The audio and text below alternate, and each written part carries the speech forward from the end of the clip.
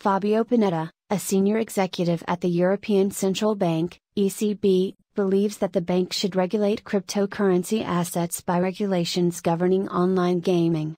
Crypto, in his opinion, should be viewed as essentially speculative. The European Central Bank, ECB, member Fabio Panetta wrote in a post on January 5 that trading cryptocurrencies should be viewed as gambling.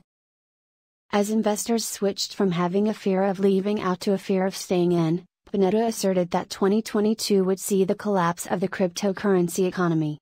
The cost to society of an unregulated crypto industry is too high to ignore, writes Executive Board member Fabio Panetta in the ECB blog.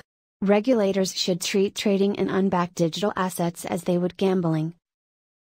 In his essay, he referred to Terra USD's demise and noted how it had a domino effect on other crypto firms. He claimed that more crypto firms would be included in this list in the upcoming months. Furthermore, the eventual self-combustion of crypto assets, according to Panetta, is unpredictable.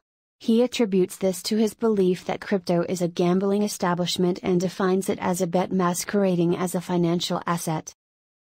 Because individuals will still want to bet, he does not anticipate them to vanish. Later, he claims that regulations are also necessary for cryptocurrency because of its hazards. In his perspective, which is pretty direct, the risky nature of cryptocurrencies necessitates that they are subject to the same regulations as online gambling. Panetta believes that crypto is flawed. Additionally, digital assets have been categorically labeled as speculative and a bubble by Panetta in the past, making clear what he thinks of them. He stated in December that financial stability and lack of trustworthiness were incompatible. He listed 3 fundamental problems with cryptocurrency: its lack of backing, stablecoin susceptibility to banking crises, and the market's extreme leverage and interconnection. Anticipates that the market will remain a hotbed for speculation. In addition, the European Central Bank, ECB, has been stepping up efforts to create the digital euro, the central bank's digital currency. A piece of joint statement on legislative proposals with the CBDC was recently signed by it.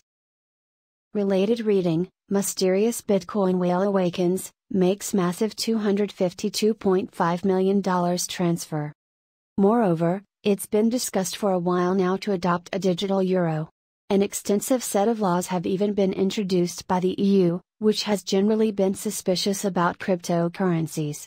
It is also developing an energy efficiency score to categorize cryptocurrency assets.